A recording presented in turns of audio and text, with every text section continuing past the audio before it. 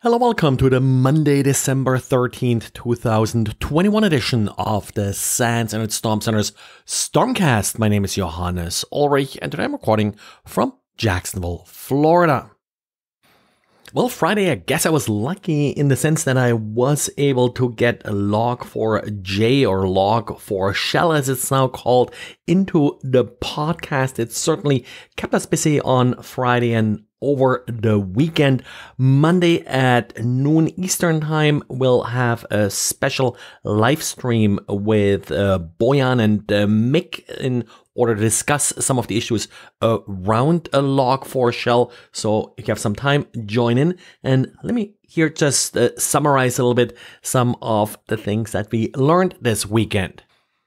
So the vulnerability here is in the Log4j library, and the issue is that this library is used, well, for logging, as the name implies, but it has the ability to actually sort of expand certain JNDI strings that are being included in the logs, and this can lead to remote code execution. It's triggered essentially by tricking Log4j into logging a specific string. So in order to make an exploit work, you have to find some software that uses this library, and then you have to find a way to feed a string to that software that is being logged via Log4j.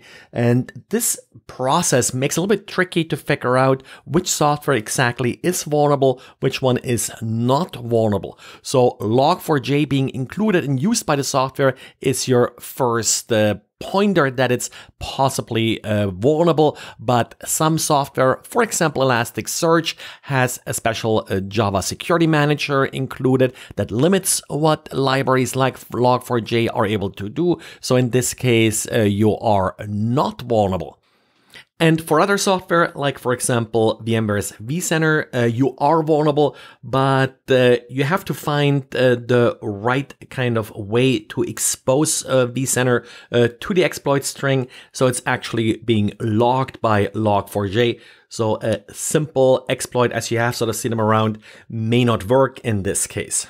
The standard test that a lot of people are using is where they're using this JNDI string and then they're using an LDAP command and a host name, and then they're looking for DNS lookups for the host name.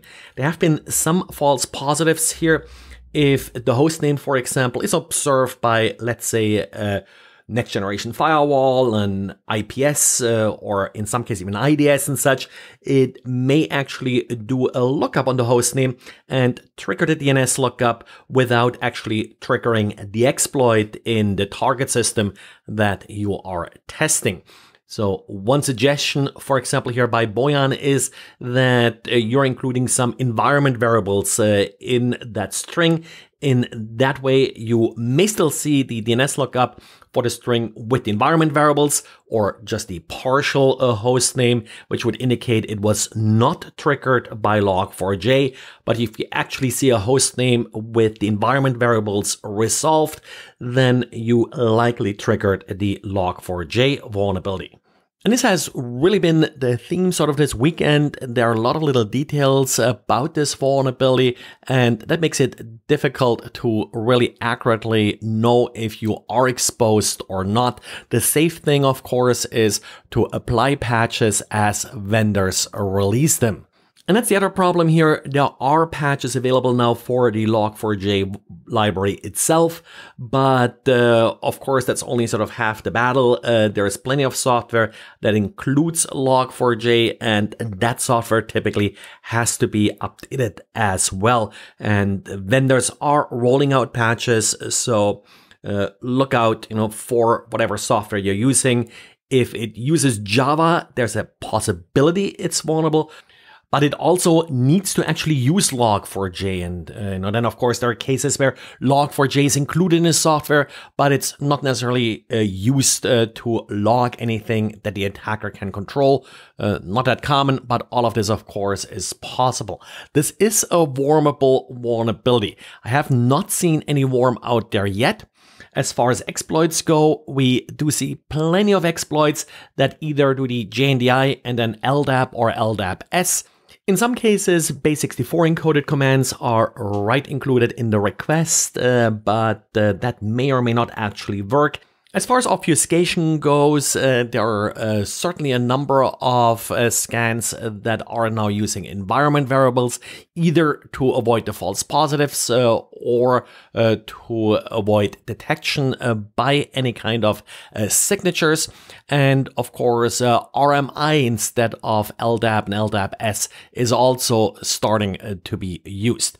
Our main focus here from our detection capability is HTTP requests, but this is exploitable by anything that's being logged.